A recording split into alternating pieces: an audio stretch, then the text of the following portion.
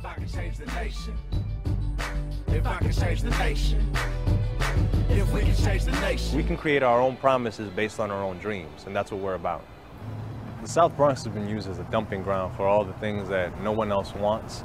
Big drop zone for all the waste facilities. Green Worker Cooperatives is creating businesses that are owned by their workers right here in the South Bronx that are able to also actually improve environmental conditions in the community.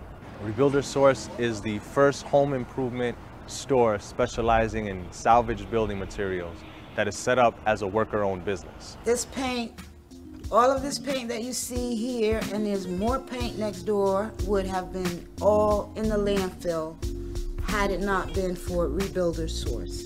The standard economy is not working for us and the people in our community. So I'm happy about the green economy because that's an avenue where we can create jobs for people that don't have jobs. Green Worker Cooperatives is an incubator.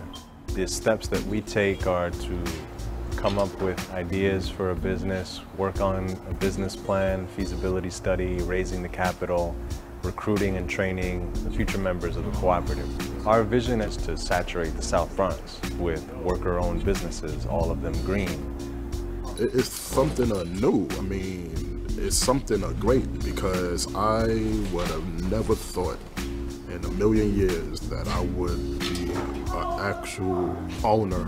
I would have never even thought of that one. It keeps the money in the community and it also keeps us employed, and I think that's a win-win situation for us and the community. Rebuilder Source is our first co-op. It's the first business that we've launched, and it's one that is actually it's a very old idea. It's reuse. You know, it's part of nature's blueprint. You reuse what's in your environment. You know, that's what nature does. We're simply applying that right here in the Bronx. If I can change the nation, if I can change the nation, if we can change the nation.